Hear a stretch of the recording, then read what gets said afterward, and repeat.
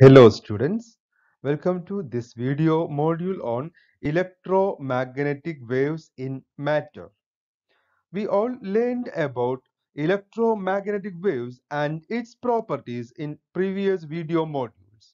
Now we have to discuss about how these waves propagate through a medium. So first of all, we are going to discuss about the propagation of electromagnetic waves in a linear media.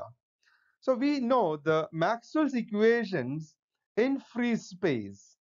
In free space means there is no charges, no current. So rho equal to 0 and J equal to 0. So for in free space, we can write the Maxwell's equations as del dot D equal to 0, del dot B equal to 0, del cross E equal to minus dou B by dou T, del cross H equal to dou D by dou T.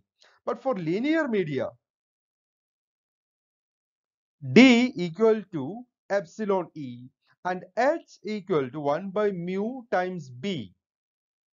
So in case of linear media, if any of these parameters are known, like if you know the value of B, you can calculate H. So the D equal to epsilon E and H equal to 1 by mu times B. So using this, we can write. So this is for linear medium. For linear medium, D equal to epsilon times E and H equal to 1 by mu times B. And for homogeneous medium, for homogeneous medium means epsilon and mu are constant everywhere. That means it will not vary from one point to another point. So for homogeneous medium, Maxwell's equations reduce to del dot E equal to 0, del dot B equal to 0, del cross E equal to minus dou B by dou T, and del cross B equal to mu epsilon times dou E by dou T. What we actually did is we substituted D here. D is epsilon times E and B is 1 by mu times H. So this is actually, the first equation, del cross H. So del cross H is 1 by mu times B, and on the other side it is dou D by dou T. You can write it as epsilon times dou E by dou T. So mu is taken to the other side. That is why this fourth equation, del cross B is equal to mu epsilon times dou E by dou T. So this is for linear homogeneous medium. So what is linear medium?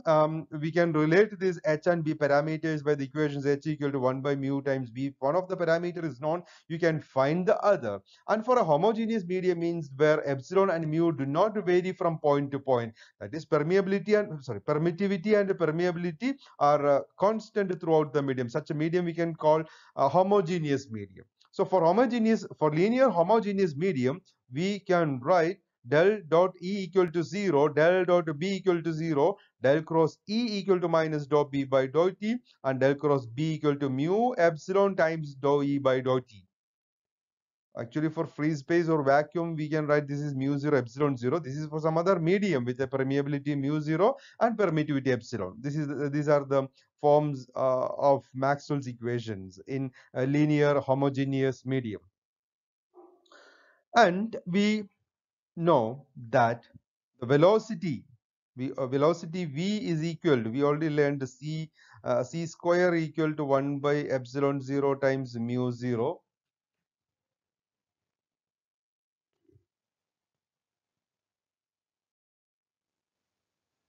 So electromagnetic waves propagate through a linear homogeneous medium with a speed v. Through vacuum, we know that they propagate with a speed c. But through a linear homogeneous medium, they propagate with a speed v. So we can relate v equal to 1 by root of mu epsilon. Mu epsilon. Okay. Epsilon 0 is for free space. So the speed of electromagnetic wave in a linear homogeneous medium is root of mu times epsilon. Also, we know that it is equal to c divided by n, where n is the refractive index of the medium. So n is equal to C divided by V, right? So we can relate this. What is C? C is 1 by root of mu 0 epsilon 0. What is V? It is root of mu times epsilon. So that is why N, the refractive index of the medium, is epsilon mu divided by epsilon 0 mu 0. This is actually from the equation C by V. Okay. Now, for uh, most materials, this mu value is very close to mu 0, because mu 0 is 4 pi times 10 to the power minus 7. And for most of the other materials also, the value of mu is approximately or very close to the value of mu 0.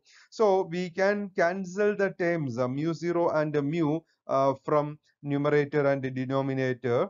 So what you will get is root of epsilon by epsilon 0. We know that the ratio of permittivity in a medium to permittivity of free space is termed as relative permittivity or dielectric constant. So the expression for, we can approximate the refractive index of a medium to root of epsilon r. The real case is actually n equal to root of epsilon mu divided by epsilon 0 mu 0, but we are taking an approximation that as because permeability of most medium are very close to that of free space, so cancelled the term, and epsilon by epsilon 0 is relative permittivity, or it is also called dielectric constant. So refractive index is approximately equal to root of epsilon r. It's the dielectric constant of the material of medium. Okay.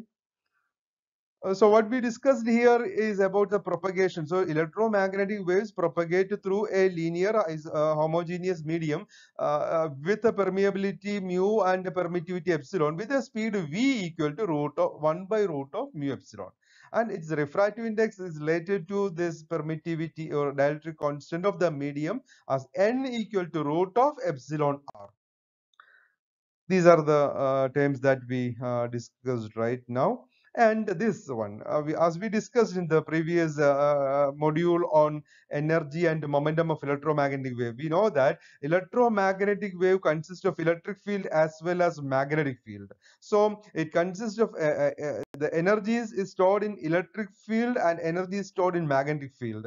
So this term, small letter u, this term is actually signifies the energy density or energy per unit volume stored in the electromagnetic field. So it consists of energy density of electric field, that is half epsilon E square, and the energy density of magnetic field, that is half mu times B square. So the total energy density of medium the total energy density of the electromagnetic wave in a linear homogeneous medium is given by u equal to 1 by 2 epsilon E square plus 1 by mu 0 B square. If it was in a vacuum, I think we wrote the equation like 1 by 2 times epsilon 0 E square plus 1 by mu 0 B square. This is the expression. This expression that we learned for vacuum. But here we are discussing about linear homogeneous medium. So u equal to 1 by 2 times epsilon E square. So be very careful about this. Here we are using epsilon because this is a homogeneous medium. Everywhere the permittivity is epsilon and permeability is mu 0. Okay. So the total energy density is half times epsilon E square plus 1 by mu B square. And also the Pointing vector. We learned the Pointing vector S equal to 1 by mu 0 times E cross B. That was for vacuum. But for this homogeneous medium, you can see that S is equal to 1 by mu times E cross B. It is not mu 0 there. Okay. And also, for a plane monochromatic plane wave, the frequency is constant omega, and they are related to the wave number omega equal to kV. It was kc for the vacuum. Here it is kV.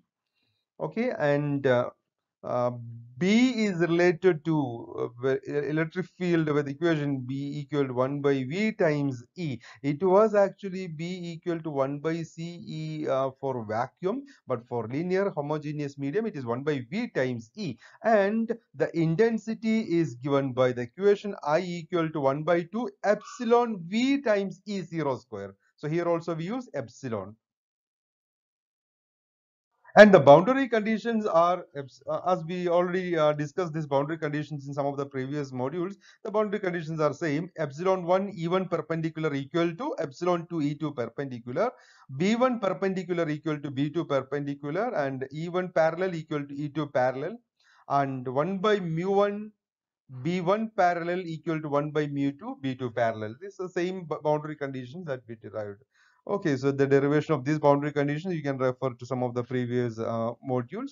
Okay, so this is here. So in this video module, we discussed about propagation of electromagnetic wave in linear homogeneous medium. So what change is the speed and the relation of the speed to dielectric constant of the medium. And also we discussed about the energy density, Poynting vector, and intensity of electromagnetic wave in terms of its permittivity.